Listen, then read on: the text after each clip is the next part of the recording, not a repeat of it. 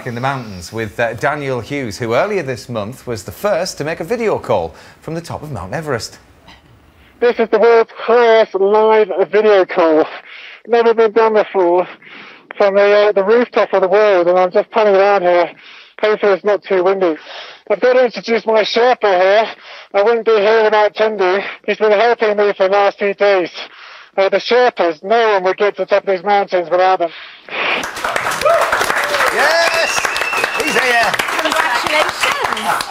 It's nice to have you here. Now, in the past few weeks, though, 520 people have reached the summit. I mean, one person being an 80-year-old man, one was a one-legged woman. So some would say, is it easier these days? How did you find it? Would you do it again? Well, my mission was to put the first red nose on top of Mount Everest, so I was absolutely focused on that, and I really need people to donate. I'm trying to get £1 per million people. It's called the Everest Million campaign. everestmillion.com is where you need to go, so had to plug that, obviously.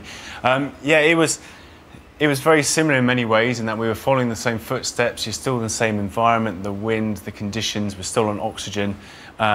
In some ways it's easier because of the technology, but in many ways it's harder because actually when Hillary and Tenzing, they were absolute heroes, by the way, they were there, just two of them with a rope and some ice axes, whereas we were there in a queue and there's about 50 people ahead of me, and you're thinking, well, is the oxygen going to run out? Yeah. This is some of your footage, isn't it, that I think that we're looking at here. So you didn't just take up the equipment to make that video call, you took a little camera. Yeah, so I mean, it was all done from a smartphone, a pole. I use a satellite modem, an Inmarsat satellite modem.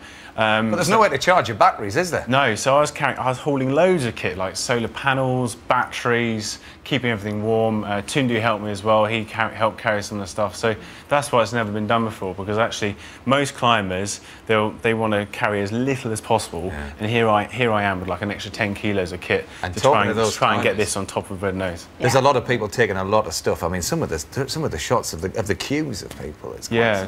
I mean, look at that. The line. That's a pretty big queue. I think that might have been from last year. It wasn't quite as bad as that, but yeah, still on the day I summited, 140 people summited. Well, listen, huge congratulations. You got there. You got the red nose, and I'm sure red toes and red hands as well. But anyway, thanks for all of the photos that you've been sending in. If you've conquered your own Everests, this is Rachel Gorton from Rugby after she just climbed a knife edge ridge. There we go. Look, North Wales, brilliant. And this is Charlie Kempton. She's 8 on top of Mount Snowdon. Have a quick look at Ellen Garrett. Look at this, 16,500 feet. Look, in New Zealand, brilliant.